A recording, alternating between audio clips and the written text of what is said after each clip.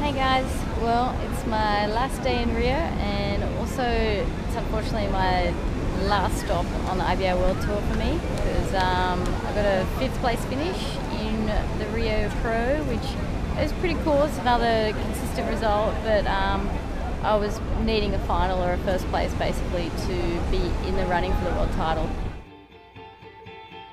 Pushed up into 3rd place on the IBA World Tour rankings, which is pretty good, but yeah, it's still just not enough for me, the prize money for me to keep going. I kind of was relying on prize money a little bit to keep me going from event to event. Of course I'm disappointed not to be able to finish the tour, but you know, I tried my best. I tried to raise money, I tried to win prize money, I tried, you know, sponsors, everything. It just didn't happen for me. It just wasn't meant to be, and that's life sometimes, but it's okay. You know, I've still got next year to give it another go, and you know, life's good.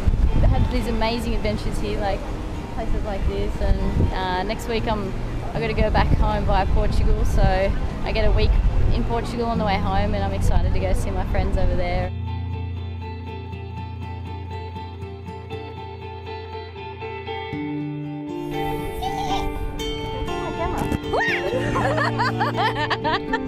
So I'm going to have to say goodbye to everyone and good luck to all the girls fighting for the world title and fighting for the places on the rankings. I'll be watching from home, very excited to watch it all happen. I'll be missing everyone, of course.